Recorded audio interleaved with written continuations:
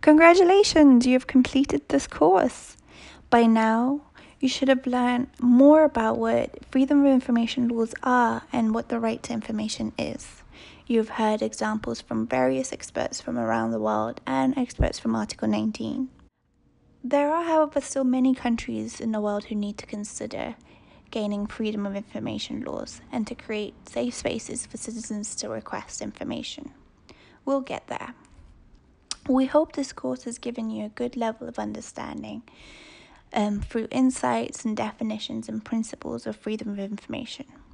If you need more information about this, please check out our website at www.article19.org.